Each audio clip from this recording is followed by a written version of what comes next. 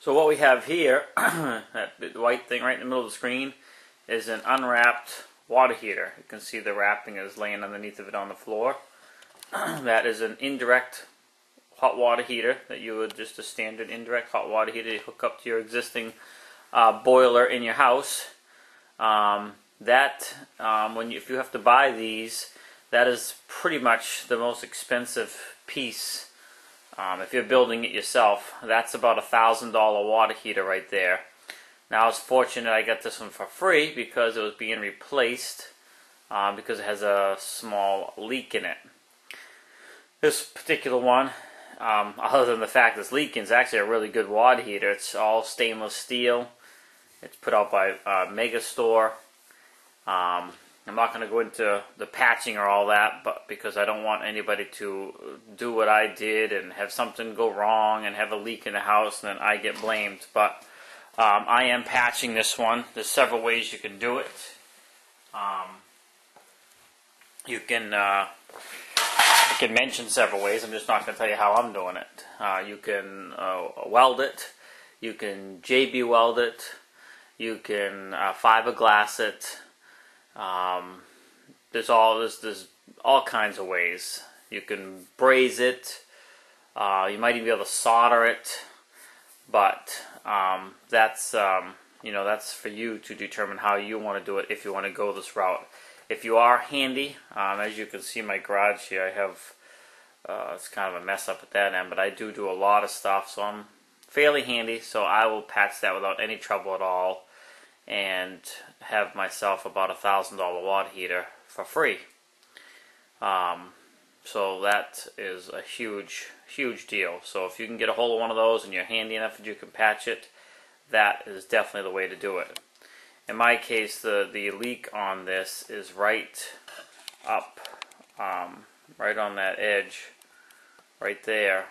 The leak is actually turned away from the camera because I am currently doing the patch work. But once that's patched, that will save me a ton. So the leak is actually right over here. It's near the outlet, which will go to your existing water heater. Actually, I'll just briefly cover how this is going to set up. So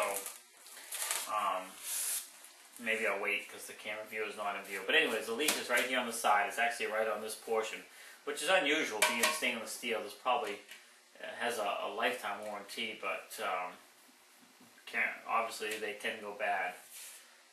So I'm patching that, and then I'll put this all back together. It'll actually look like new because the housing on it, there's really nothing wrong with it. It's going to look like a brand new water heater once it's all put back together. So that is that. I can actually move the camera here and talk about how that's going to be set up, but you'll get a better view later once it is set up.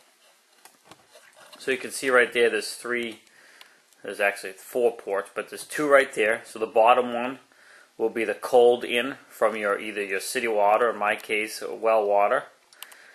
This next 2, let's see, this one right there and that one right there. That will be the 2 that go to the solar. That's a coil in there. So your hot will come in up here from the solar, and then it'll go back out as it cools out here, back up to the solar to be reheated. Okay, and then inside there, that coil is going to get hot. It's going to heat the water up inside this tank, which is coming in from your well down here. And then up here, what I mentioned a few minutes ago, this pipe right here, that'll go out and over to your existing cold in on your existing water heater. So you always have a backup. If you have no solar, your existing water heater will take over. And then this one other spot right here is where your control will go in to read your temperature. Typically that's where the control will go in to tell your boiler to turn the circulator on and to start heating because the water in the tank is dropped down. But in this case, where it's going to be a solar, the solar controller will go in there to monitor that temperature. But that's that.